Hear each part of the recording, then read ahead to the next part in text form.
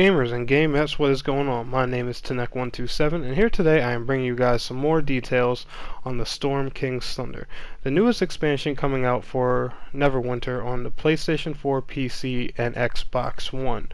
We have a release date for the PC, which is August 16th, confirmed by the Neverwinter Twitter on, I believe, Thursday, July 21st. It was confirmed either Thursday or Wednesday, but it is coming out August 16th on PC and a later date for PlayStation 4 and Xbox One. I do believe it'll be sometime around the October or November area for PS4 and Xbox One, but that has not yet been confirmed.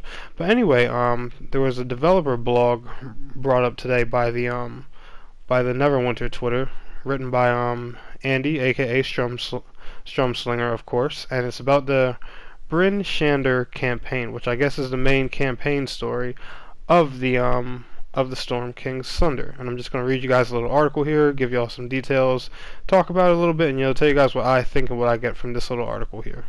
So it says, the Storm King's Thunder campaign leads players to the rescue of Bryn Shander, chief settlement of the 10 Towns, a series of remote towns in the frozen wastes of Icewind Dale. Bryn Shander and its environs have fallen victim to a terrible unnatural disaster and requires the skills of hardy adventurers to rescue the townsfolk from catastrophe.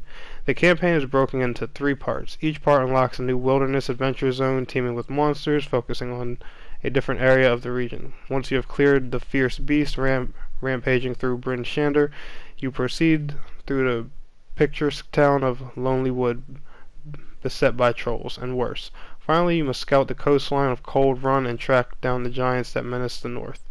Progressing through the campaign reveals additional secrets about a long-lost empire, opens up more additional options in the campaign store, and of course gives you access to new boons, which is a pretty awesome thing.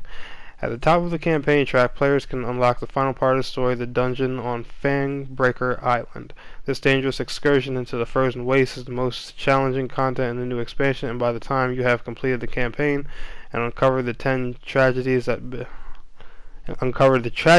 befell the 10 towns, you'll be ready to team up to attempt an assault on Fangbreaker Island.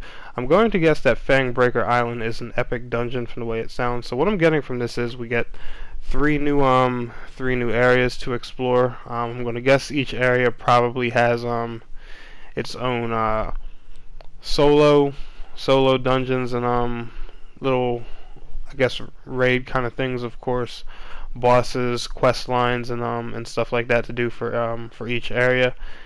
And I do want to say each area may have its own skirmish, since that's how the game originally works. There's a skirmish in every new place you go to, but I don't want to confirm that. I'm not 100% sure, because that hasn't been said by the developers themselves, so I don't want to promise you guys a bunch of new skirmishes and everything.